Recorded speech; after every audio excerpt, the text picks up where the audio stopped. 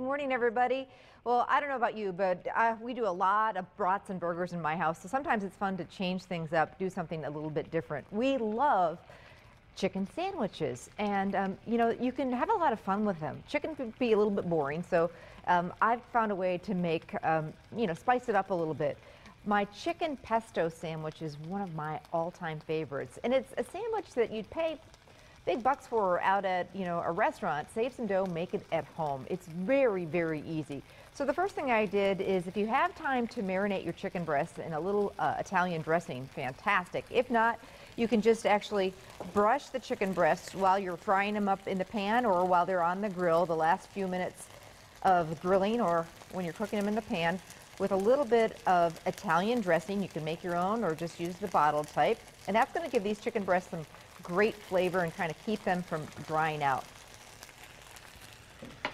Then I got to have some cheese on my chicken sandwich, and because this is, you know, kind of got an Italian thing going on with the pesto, I'm using a sliced up either mozzarella cheese, or you could use shredded mozzarella, or this happens to be an Italian fontina cheese, which melts really, really nicely. So just a few slices of cheese on there.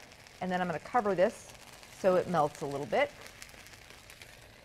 And mozzarella and fontina both melt really, really well. Okay, so now for the extra special part of this sandwich. It's a pesto mayo, or you know, the gourmet word is pesto aioli, which is just a fancy name for pesto mayonnaise. And it's super easy to make, and that's one of those things you see a lot of times out at restaurants, is some sort of a fancy mayonnaise. Well, it just doesn't get much easier than this. Basically, I'm just taking some real mayo, and then I'm adding some pesto sauce. Maybe you've made homemade pesto, or you can just pick it up right at the grocery store, and you just basically mix a little bit of the pesto with the mayo, and all of a sudden you've got this really fancy flavored aioli, which is so easy breezy to make. It's incredible. And you can mix mayonnaise with all sorts of different ingredients to give it a little bit of flavor. You can do a little lemon juice and fresh chopped basil. If you want more of a Southwest feel, you could do some cilantro and fresh lime juice. Sometimes I'll take roasted red peppers and in a food processor, add that with mayo or sun-dried tomato, and you know, do that in a food processor, and then you've got sun-dried tomato mayo. So have fun with your mayos. You can really flavor them up in no time at all and take a sandwich to a whole nother level.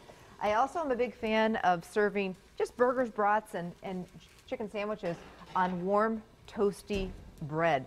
That also takes the sandwich to a whole nother level. So in this case, we've got some crusty French bread, brushed it with some olive oil or butter, and then heated it up in the oven, or if you're doing these sandwiches on the grill, just throw them on the grill. The buns, just to toast them up. A nice generous amount of this pesto mayo on both sides, slather it on good. I told you, looking good, isn't it? And now our chicken is done, and that cheese is all melty and wonderful. And the chicken's got great flavor because we basted it with some Italian dressing.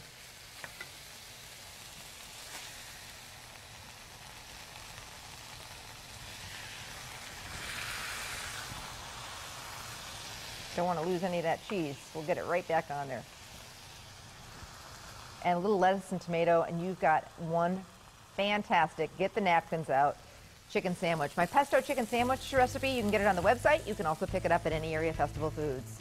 Don't go anywhere. We'll be right back. You're watching Good Day Wisconsin.